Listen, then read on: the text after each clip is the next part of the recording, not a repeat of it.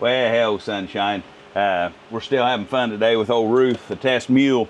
If you get that reference, let me know. Put it down there in the comments if you know who Ruth was. Anyhow, the old test mule. We're getting ready to put this Meteor cylinder on there. I'm going to pretend like I haven't done it already. And we're going to get dyno results on it. And we're going to get timing numbers on it. Now, Ryan at Wolf Creek Saw Shop sent me a Hyway, a Meteor, and a New West big bore. I called him to order them, told him what I was doing, and I wanted a big bore and just whichever cylinder he thought was best. He graciously sent me all three of them and said just have a big time, and offered if I needed any more that he can do, if he can help the channel out, he would. So guys, if you have a mind to order you might consider Ryan at Wolf Creek Saw Shop as a supplier. Real good dude, real good dude. Helps a lot of us saw builders out. I'm happy to be in the company.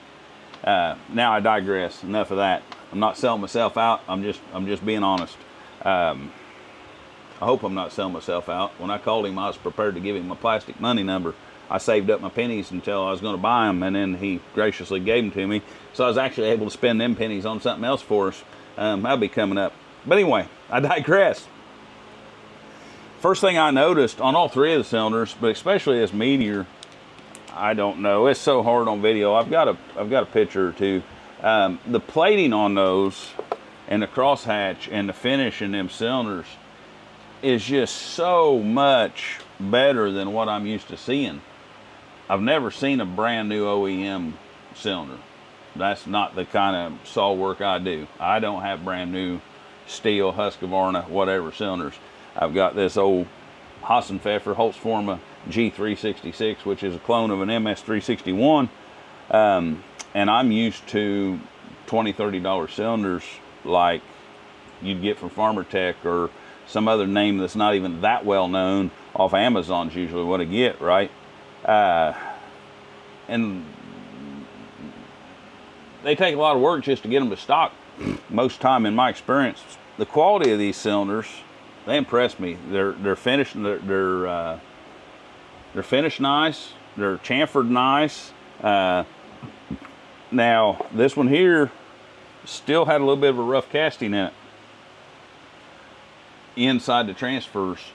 Not enough to hurt, just kind of bubbly. I think old Donnie Walker calls them grapes or something like that. It's not quite that bad, but there's a little bit if I'm going to be nitpicky, and I am going to be nitpicky. I always try to find something wrong with everything. I guess that's just my mentality, but also try to offer a fix. I think with about one of those long burr mills or a 90-degree handpiece, you could do just a little bit of tweaking on them before you put them together, and maybe get a little bit more out of them.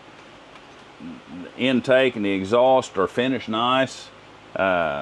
Transfers look good, and the combustion chamber looks nice. The threads are nice here. I've got them aftermarket cylinders where it looks like they threaded them with a hatchet and a railroad spike used for a chisel. These here are good, and the piston feels quality. But anyhow, let me show you the timing numbers on this cylinder, and we'll compare that to the stuff we've done previous to this. Okay, so let's test this Meteor cylinder. Now, we've got all our squish measurements and all our piston weights and all that from the OEM, Farmer Tech, Hyway, and Meteor. You guys can stop this anywhere you want and write it down, and this will be shown. But we'll start going down through there and maybe bouncing it against OEM or something. The Meteor piston that's put together out of the box only had 14,000 squish, and that's with a base gasket. Squish is pretty tight, isn't it? 104 degrees on OEM, 106 degrees on the exhaust.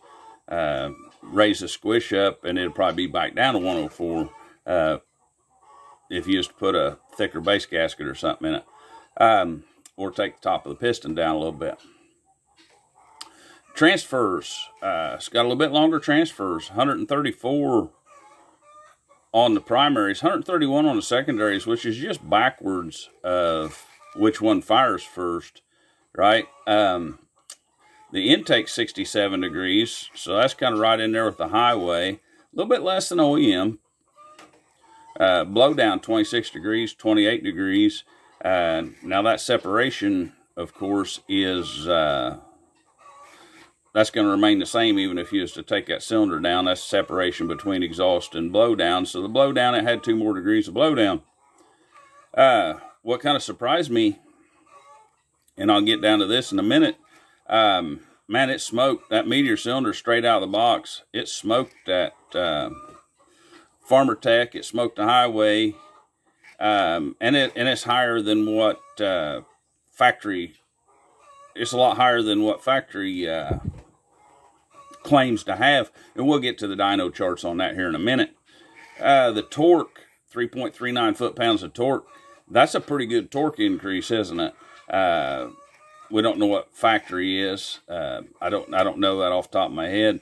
But here's another reason it surprised me. The Farmer Tech, which is our kind of our baseline cylinder, it had 152 psi compression, and I think this has a lot harder ring and a lot. It's going to take longer to seat in, I think. It's just got, like I say, one tank through it idle and then right on the dyno, and we're up to 120 pounds. I think that's only going to come up and spread these numbers out even farther. So we'll play with those as time goes on. Here's a couple neat things though.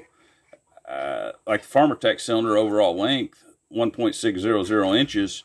The Hyway's 1.611 inches. It's a little overall length more, and the overall length on the Meteor's 1.614. And you think, well, what's that matter? Well, if you combine that with a piston pin to the top of the cylinder, like the Hyway, that's going to tell you that's 11 thousandths longer, but it's less on the pin to the top of the cylinder. So where's that leave it? That means you got a longer skirt. So if you was to over intake a cylinder, you might be able to put you a Hyway cylinder in there. It's going to have a little bit longer skirt. You might be able to get some of your intake timing back without having to epoxy it, right? Now, conversely, this one's 12 thousandths over, like the Hyway cylinder, 8 thousandths over the Farmer Tech cylinder from the piston pin to the top. So actually, this Meteor cylinder, if you wanted to choose it, it would give you 8 thousandths less squish than a Farmer Tech, and 12 thousandths less squish than a Hyway.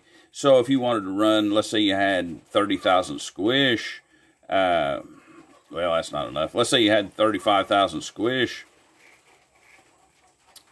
32. Let's say you had the Farmer Tech at 37,000 squish.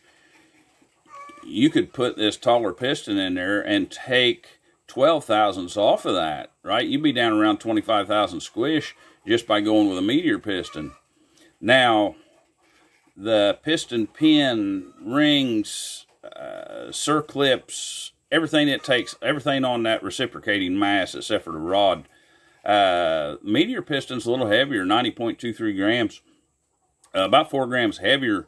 But what I did notice is there's a lot of material can be taken out of that if you're not afraid to work on a piston. And that's one of the first things I choose to work on is a piston.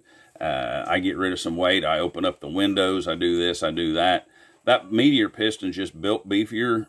If you don't mind doing the weight, if you don't mind doing the work, boy, that thing has some awesome potential. If you do mind doing the work, you're probably not doing the work anywhere else, and I don't think that extra weight will hurt you. So I think you're good to go either way. Now that piston was heavier by let's call it 3 grams, right? Just for argument's sake. But the piston pin was lighter by, we'll call that 3 grams too. So actually that piston's about 6 grams heavier. So if you wanted to buy a Meteor piston just for that lighter wrist pin and run, let's say, a Hyway cylinder and a Meteor wrist pin, you're starting to take some weight down. And that's before you even work on it. But there's the timing number so far. You guys can freeze frame that, write them down. we're going to be adding to them as time goes on. Okay, so the timing numbers was kind of right in there, wasn't they? Of course, you can see I've already let the cat out of the bag on the horsepower, but we'll get you a dyno run in the horsepower chart here, and you can see where those numbers lie in there here in just a second. But I thought I'd show you one other thing I forgot. The top of this piston, and I mentioned the transfers had a little bit of grapes in them. On this one here, the burn pattern, wash pattern. The wash pattern on the PTO side doesn't come across near as far as it does on the clutch side. So I've got the clutch side transfers feeding heavier than the PTO side. So I think we even that up and we'll gain some horsepower too. And like I say, I'm not trying to be nitpicky. This is like having a brand new Cadillac and saying, well, the seat ain't adjusted right. You're just trying to find something wrong with it. And I am. I'm trying to be very critical of these, maybe more so than I should, because they're still head and shoulders above anything I was buying off the internet, off of eBay or Amazon. And I'm not, there's a place for those. I use those cylinders. If I'm gonna just tear something down, sometimes I'll tear a saw down 2 or 3 times on a tank of fuel. This one here, I've actually tore down, not very much, but I've already had to put helicoils in the daggum case of it because cylinder bolts stripped right out. And I do that by hand. So anyway, I'm being critical, but that's what we need to do. I'm not going to send you guys down the river just because Ryan graciously done this stuff for me. I'm not going to lie for him, and he don't expect me to either. He likes my honesty. That's why he gives me stuff, or gave me stuff this one time. Awesome, appreciate it. But anyhow, let's get off the dyno and see where we're at. Ruth, Meteor cylinder.